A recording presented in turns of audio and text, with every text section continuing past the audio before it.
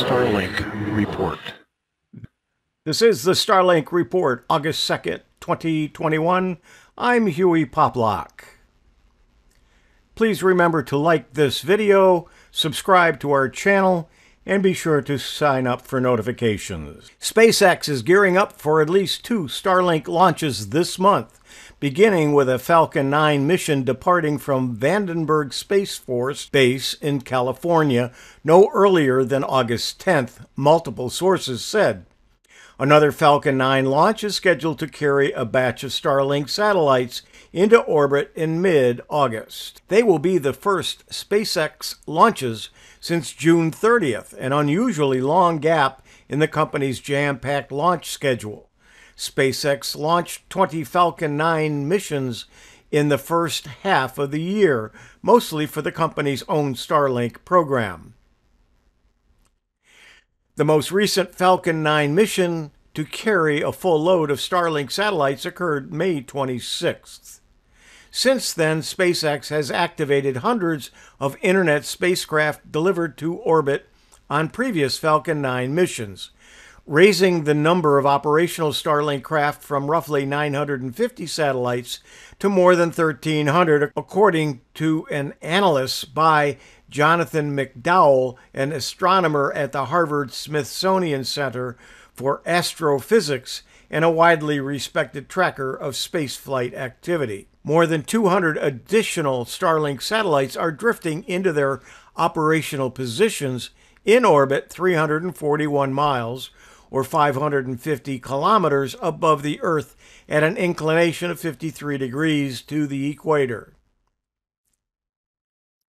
SpaceX has regulatory approval from the Federal Communications Commission to eventually launch and operate up to 12,000 Internet relay satellites.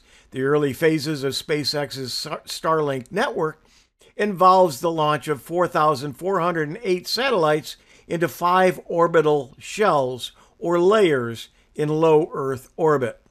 SpaceX has launched 1,740 Starlink satellites to date, including prototypes already retired, more than all other commercial satellite fleets combined.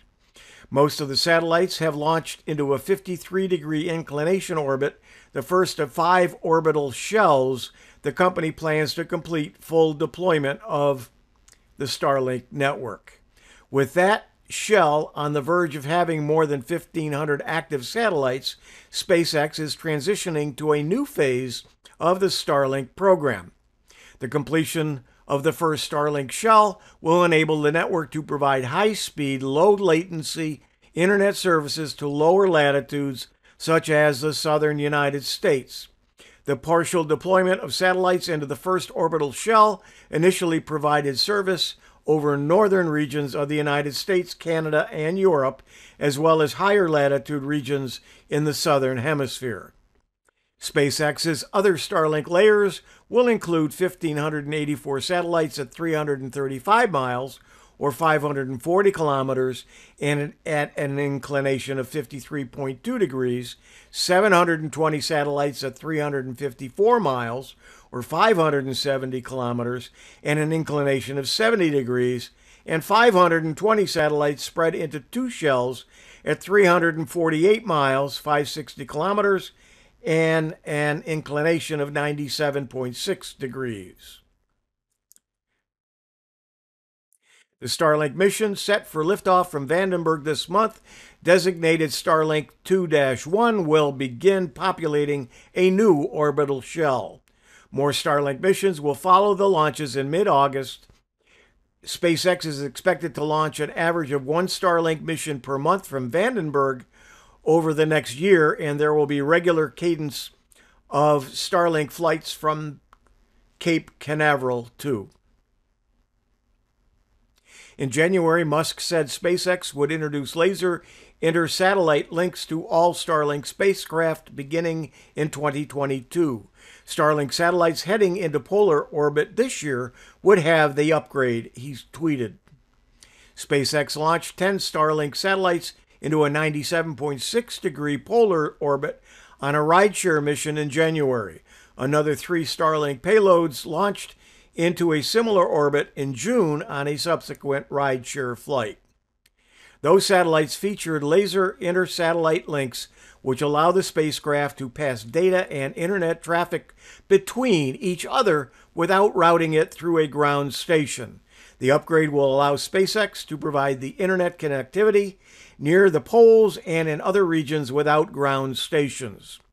A report from aerospace engineer Michael Volle says that SpaceX's Starlink initial broadband by satellite low Earth orbiting constellation is almost completely deployed in space. Volle said that the Starlink system has just to fill 4 remaining orbital planes, commented the satellites destined for those planes are currently heading to them. Everything will have been launched and raised in under 22 months. He adds, a few orbit planes need several more sats, and several more need 1 or 2, but those sats are in space too. Volle's data shows that the orbits numbered 18, 34, and 60 still need filling, with some satellites out of total constellation of 72 orbital planes. Starlink's failure rate, albeit in the early stage of their launches, was running at 3%, although more recently failures are 1% or below. And that's it. The Starlink Report. I'm Huey Poplock.